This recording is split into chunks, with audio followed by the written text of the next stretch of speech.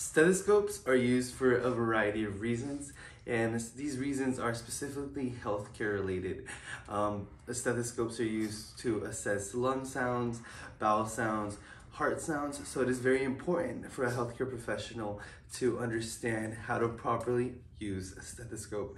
My name's Vazquez-Renteria. I am a nursing student at Clarkson College, and I've been working in healthcare for about 4 years now as a CNA for 2 of those years. So I've used the stethoscope quite frequently, and it is very important for healthcare professionals like CNAs, nurses, and healthcare providers like doctors and medical students to really understand how to use this to properly assess a patient, which would ultimately help diagnose a patient.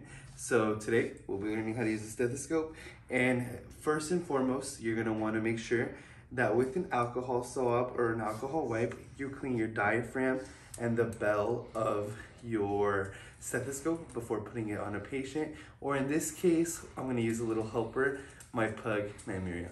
And we're back. I'm here with my 3-year-old pug, Nymeria. She is so obedient. And we are going to learn how to properly use a stethoscope for auscultating purposes. So again, you're gonna wanna know what the diaphragm, which is the larger side of the stethoscope, is used for. It is used to auscultate higher frequency pitches, and then we're gonna use the bell for lower frequency pitches.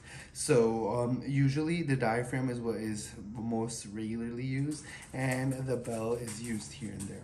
So to properly auscultate, you're gonna wanna make sure the earbuds of the stethoscope are actually facing away from you.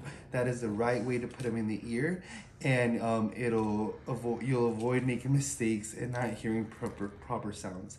So we're gonna go ahead and put them in our ear, facing away from you. And then another important step is making sure that when you're auscultating, you're doing it directly on the skin.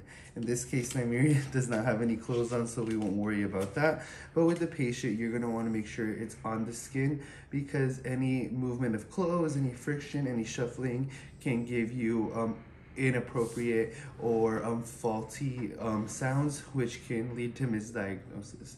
So when you do this, you're just going to auscultate the specific area that you're listening to, whether it be the back, the abdomen, lung sounds, heart, for at least 60 seconds, and you'll just apply it directly on the area. You'll just make your assessment, you'll listen. When you're finished, you're gonna wanna make sure, once again, you clean your stethoscope, both bell and diaphragm, and your ear area with an alcohol wipe or an alcohol swab, and you're done. You'll just chart your findings or report your findings to the specific person, and that is how you use the stethoscope. Thank you guys so much.